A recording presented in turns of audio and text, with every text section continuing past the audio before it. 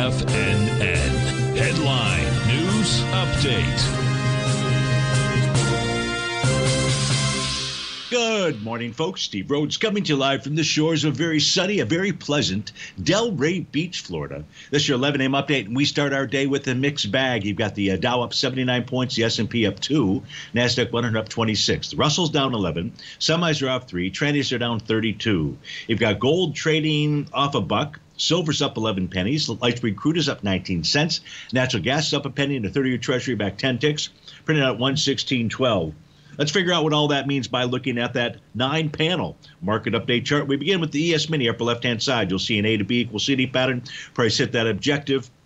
Yesterday, that objective was 52.27. We got to 52.2675. That works for Stevie. That does not mean it's a sell the D point or a Gartley sell pattern. What we're waiting for is some type of bearish reversal candle. We don't have that as we speak just yet. Spot volatility did make its way down to that lower Bollinger Band, just as we had assumed. So it's down there right now. You could begin to see things turn here, but it's still below that 50-day exponential moving average, and that provides a bit of comfort for the buyers out there. The NQ also attaining its one-to-one level. The next level in this A to B equals CD journey would be up at the 18,449 level. If there were to be a bearish reversal candle, that would generate a sell the D point pattern.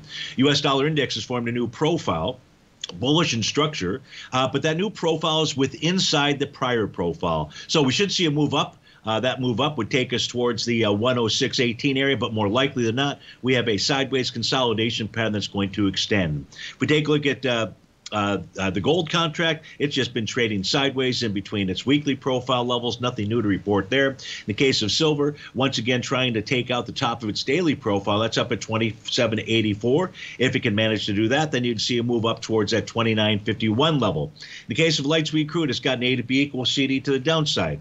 If this were the end of the session, we would call this a buy the D point pattern. Why? Because right now it's a bullish hammer candle. But Stevie has no idea what that candle will look like at session end. But if we do get a bullish reversal candle, then you've got a Gartley buy pattern in light sweet crude. Natural gas trying to make its way up towards that 240 level. That's the measured move of its consolidation breakout, and that's a pattern that it's in right now. In the case of the 30-year Treasury, it did break out above the top of its daily profile. It's trading slightly above it right now. It does have that little descending trend line. Use the touch points out there if you're following the 30-year Treasury from March 7th at the high, as well as March the 28th. So folks, stay tuned for the Trader's Edge show if you will, but if you're off to start your Wednesday, please have a wonderful one. Thanks for joining us, and we'll look forward to speaking with you again soon. Take care now.